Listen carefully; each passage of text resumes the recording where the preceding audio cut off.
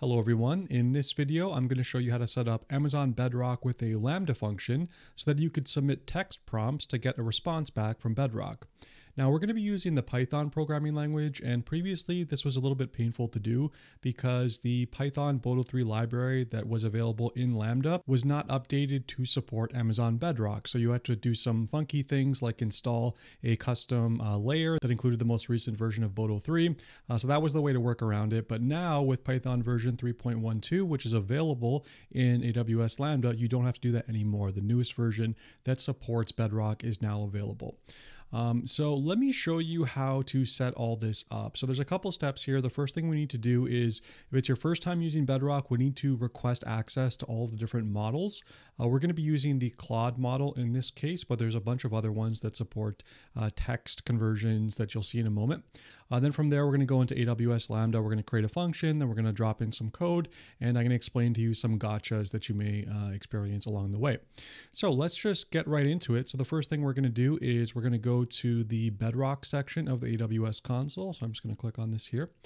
And so if this is your first time in Bedrock, you're going to want to enable the models. You can skip this if you've already done this, but let me just show you how to do it. So if you click on that tab here, these three horizontal lines here, you can expand the menu. And if you look at the bottom left here to where it says model access right here, so you're going to want to click on this.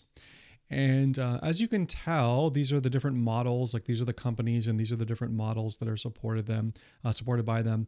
And you can see I already have access granted to the majority of these models. Some of them you have to request. You have to submit some kind of additional documentation, but you want to basically request access to all of these models. This doesn't cost you anything. This is just kind of like an opt-in thing that AWS makes you do. So in order to do that, you're going to want to click on this button right here in the top right where it says Manage Model Access. You're going to want to click on this, and then basically you just want to check all the checkboxes. So just like go down here and click all of them. As you can see, for Anthropic, you need to submit your use case details. They're a little bit more strict on this one. So you have to be a little bit more specific here. And then Cohere, which we're going to use in this demonstration, and you can like request the ones for Meta as well. So we're going to save the changes here. Sometimes this takes like a little while. They say 72 hours, but this takes like just a couple minutes in my experience. Okay, now that you've done this, we need to go to the Lambda section of the AWS console to make our function. So let's go and do that now. We're going to type in Lambda in the search bar, go to Lambda, and we're going to go to create function in the top right here. And we're going to author this one from scratch. And for function name, we're going to call this the Bedrock demo. And I already have one, demo 2. Okay, perfect. For runtime, we're going to say Python 3.12. Make sure you select Python 3.12 here, or else you're going to have a problem. You're going to get like a client runtime Bedrock does not exist error, in which case you're going to kind of need to install a layer, which is beyond the scope of this video. And so for default execution role, we're going to create a brand new one. And then once this is created, we're going to go ahead and give us the permissions to call Bedrock. And there's two APIs that you could potentially call. And I'm going to show you kind of the difference between them. But let's go ahead and do this. So create new role with permissions, go to the bottom right, click on create function. And sometimes this takes a minute or so. So if this takes too long, I'll just fast forward it because it does need to create that IAM role and do a couple other things for us as well. Okay, actually that was a lot faster than I expected. Okay, so the next thing we want to do is we want to add those permissions. So the API that we're going to be interacting with here is called InvokeModel, but there is a second Bedrock API that you can use, which is called InvokeModel or InvokeModel as response stream or something like this. That doesn't work well if you're just using a Lambda function as is. The difference between the two APIs is that the InvokeModel API, you make a request to the Bedrock service, and then once it's done computing, the text prompt into a response, it'll send you everything all back all at once. Whereas if you use the other API, which is invoke response with streaming, it'll send you the chunks back independently. Kind of like when you go to ChatGPT, you know how it scrolls down your screen and you see kind of like incremental text as it's computing the response. That's the idea here. Now, the problem is when you use AWS Lambda, you can't once it executes your function, you don't get anything back until it's done. So you can't use that second approach. Well, you can, but you're only going to get the response from your Lambda function when everything is done. And so if you want to kind of emulate this kind of approach where, maybe you have a website or a API that you want to be able to get this data in real-time streaming, you'd have to use WebSockets. And that's kind of beyond the scope for this video. But if you guys are interested in seeing a WebSockets video with Bedrock, let me know and I'll make one. But let me just show you how to get started with this stuff really quick. Okay, so let's go down now to the configuration section. And we're going to click on this Bedrock demo role here. And this is going to open up a new tab. And then I'm just going to open this tab here. And okay, what do we need to do here? We need to go to add permissions on the right, and we're going to create a inline policy for Bedrock, specifically with the permissions that we need. So give this a moment to load here. So for service, we're going to type in Bedrock, okay, and then select it. And then for the actions, we want the invoke. So just type in invoke into the autocomplete here. And then here are the two ones that we care about. So InvokeModel, that's the one we definitely want and we're going to use. And then there's InvokeModel with response stream. So that's the second one that, we can give access to our Lambda function, but, it's not going to be very helpful for us. And then for resources, I'm just going to choose all here. And then we're going to go to next and policy name Bedrock invoke access, and then go to create policy. And then now we have a new policy that's attached to this role. If we expand it, we can see that we have Bedrock :InvokeModel and then Bedrock :InvokeModel with response stream. Okay, perfect. So we're done here, and I'm just going to close this tab now. We're going to go back to the Lambda section of the console, and we're ready to play with the code. So let's go to the code section. And we are right here in the editor. I'm just going to do this all inside the built-in IDE. So I'm just going to drop in some code here, then I'll explain to you exactly what's going on. So this is like just basically boilerplate. But let's go through this line by line. So first we're importing the Boto3 client. We're importing JSON library. We're getting a reference to the Boto3 client for the service name Bedrock-runtime.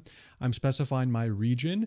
Keep in mind that Bedrock is currently only supported in a select few regions in AWS.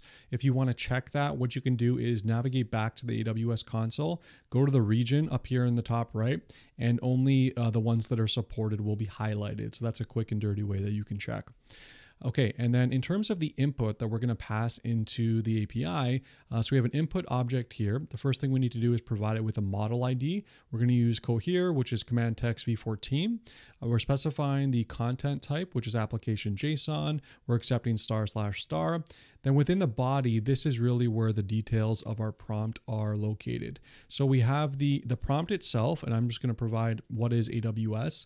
You can alternatively grab this stuff. Actually, you know what? I'm missing my Lambda handler function here. So actually, let's just do that now. So def Lambda _ handler, and then I need to go like that, and then tab everything over. And of course, I'm missing the event and context. So make sure you pass that in.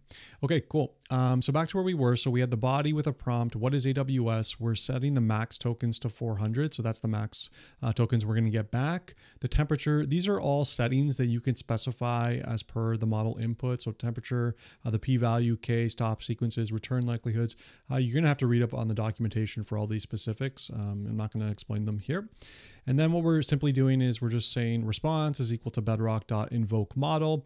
We're passing in the body, which is right here. We're passing in the model ID, which is cohere command text v14. We're passing in the accept and then the content type. And that's pretty much all you need to do. And then if you want to see the response, you just need to print it out. So let me just kind of drop that small final piece in here. So we're saying response body is equal to json.loads, response.body, and you got to read off the output. And then we're just printing that out.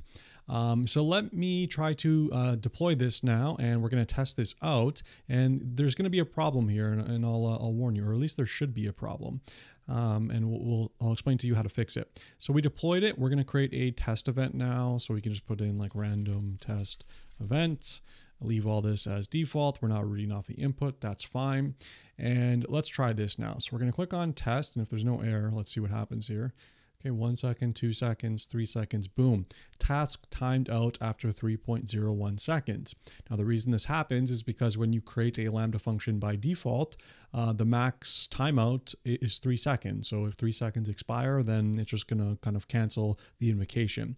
And just the way the Bedrock and LLM models work, it takes a little bit longer, quite a bit longer actually than 3 seconds in order for you to get the response back. And because it's waiting for the entire response object, like we talked about earlier, it's even longer. It's not just like the independent chunks, it's the entire response. So it can take between like 10 and 20 seconds. At least that's what I've seen in the past. So in order to fix that, we need to increase the timeout duration. And so let's go to configuration over here. We're going to go to general configuration, and then we're going to see, okay, so timeout here, the timeout duration is set to 3 seconds right now. Going to click on edit. And the highest you can make this is 15 minutes. So why not 15 minutes and then set that to 0 seconds. We're going to click on save now, and let's go back and try this again. So we're going back to the code section. I didn't change anything. So this is the same code that we were just looking at. And let's go ahead and try this. We're going to click on test. And so 1 second, 2 seconds, 3, 4, 5. Okay, it's taking a little bit of time here. So like I said, it does take a little bit to get the response back. There you go. And so if you look inside this object here, let me actually grab this and then I'll like paste it into a separate website so you can read it. So here's what the response object looked like. So we got inside generations, we got this state stuff, and then inside the text field inside of that, my prompt was, what is AWS? And here's the response. AWS stands for Amazon Web Services, which is a cloud computing platform that provides a wide range of services for individuals and businesses. And you can read on and on and on. Yeah, it's talking about S3, EC2. It's actually even formatted well too. So it's got like new line tabs and all that. So this is how to set up Bedrock with a Lambda function. Now, like I said, if you want to see this with a WebSockets demonstration to show that kind of incremental piece by piece, chunk by chunk response, let me know and I'll go ahead and make a video on that. But in the meantime, this is how to set up Lambda with Bedrock. Hope you enjoyed this. If you have any questions, let me know in the comments section. And thanks so much. I'll see you in the next one.